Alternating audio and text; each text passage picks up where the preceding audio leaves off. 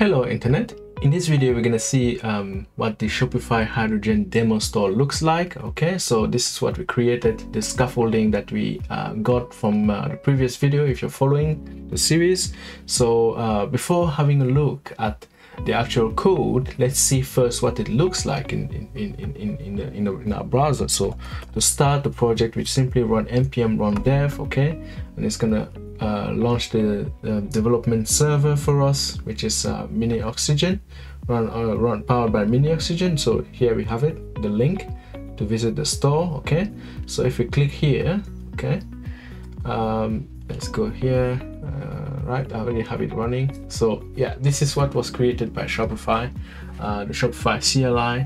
So let's see what is in the store. Okay, so first of all, obviously we have the home page here, and it's very minimalistic design, powered by Tailwind, but that's not really what matters. Is what matters are the functionalities that are provided out of the box for us in terms of design. And I'm sure Shopify assumes, and rightly so, that each store is very different, so they don't put much effort into making it very polished. But obviously, if you're interested in a more polished product, in a more polished starter template, go on liftedcommerce.com, where we have premium and highly feature-rich Shopify Hydrogen starter kits for you to launch your store a lot more faster.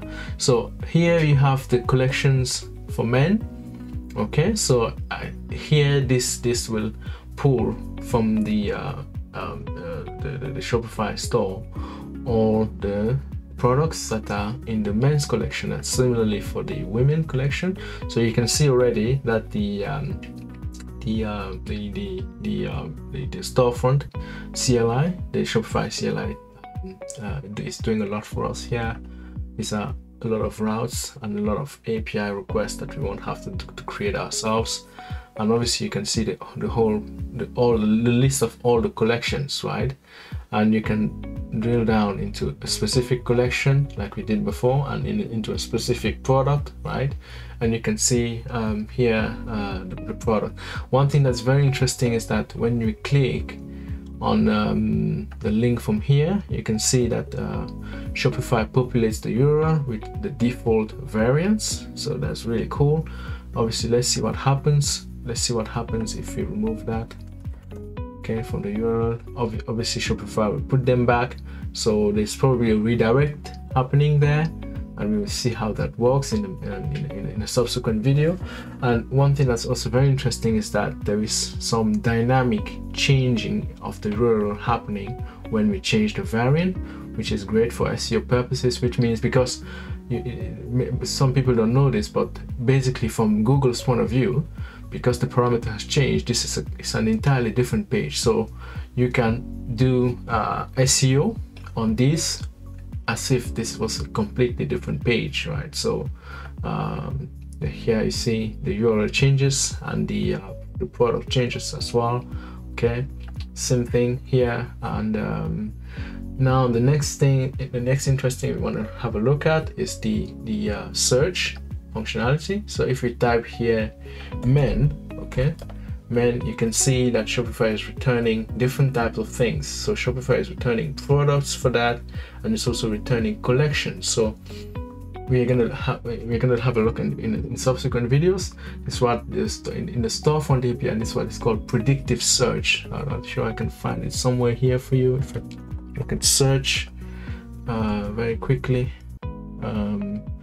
Anyway, never mind. I'm sure we're gonna have a look at that at some point. It's what Shopify calls predictive search. Okay, so it's searching multiple data types. So here the products, the collections, and if you had articles, it's also going to show you the articles that contain, or blog posts that contain the word men in it according to your search. So if we search for women, okay, it's going to see that Shopify is going to return us the products that have women in them, and the collections as well, and for us to click. All right, and that's basically it in terms of what is available. But obviously you want to test also the add to cart and checkout experience. All right, so if we click here, let's say we go back here, for example, and we click here, add to cart. Okay, let's add to cart. You see, this was added to our cart. We can add the quantity. Okay, we can go to 2, all right, and then we can, if you have a coupon code, we can add it here. So we can see that the CLI scaffolded pretty much complete storefront for us. And one thing that's important to know about Shopify Hydrogen is that Shopify allows you to customize pretty much every aspect of your store except the checkout. The checkout is still handled by Shopify, so that's very important to know. As the time of recording this video, I don't think Shopify Hydrogen allows you to have a custom checkout experience, so you still have to customize the checkout experience using other things that are provided in your Shopify Plus account, like checkout extensibility and stuff like that. But yeah, at the time of recording, you cannot create a checkout page on your storefront and handle the checkout experience via API calls. That's not possible. So that's pretty much it as far as the demo store goes, the Shopify Hydrogen demo store. Okay, so this was just a quick run through of what it looks like from a user perspective. In the next video, we are going to study the architecture of this Hydrogen demo store and see what is happening at a very high level. Okay, and then in subsequent videos as well, we're going to drill down in specific, like how they handle SEO, how they handle redirection, how they handle